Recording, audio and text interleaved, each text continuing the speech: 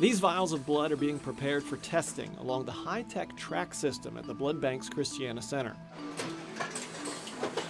The track sensors read barcodes on each vial and send them where they need to go. Another machine uncaps and recaps the samples depending on their destination. Previously, all this testing prep work had been done by hand, a much more time-consuming process for the tests needed on hundreds of donations. About 350 donors a day is what it takes us to keep our hospitals in supply.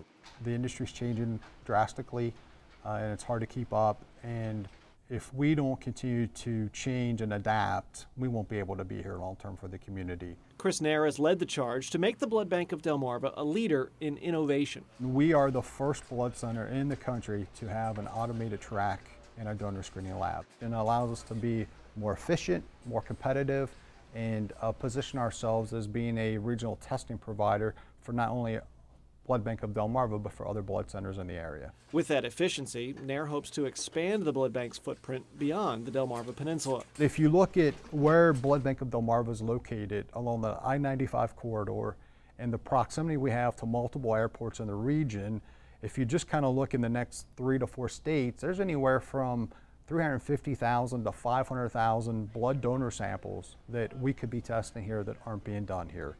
So we're continuing to look at what are the opportunities that are really in the region and how do we work on getting some of that volume to come to us instead of go other places. In addition to the new track system, the blood bank is also one of the first in the nation to utilize Intercept, a new technology that uses ultraviolet light and serene, a compound found in celery, to neutralize pathogens in donated platelets. That can inactivate those pathogens and keep them from growing and multiplying. So it essentially makes the platelet product safer, and it minimizes the chance that a patient can get some kind of a bacterial or pathogen infection from the platelet product.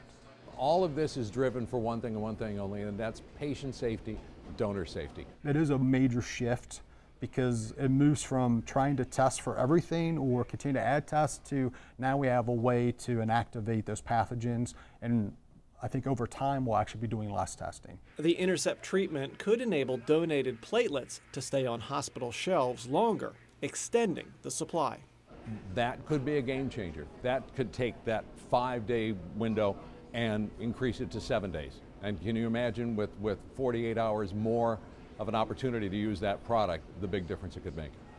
January is National Blood Donor Month, and the Blood Bank of Delmarva says out of 35% of the population who are eligible to donate, just 4 or 5% roll up their sleeves to give. They obviously would like to see that number increase and say they're willing to answer any questions or concerns you have that keep you from becoming a blood donor.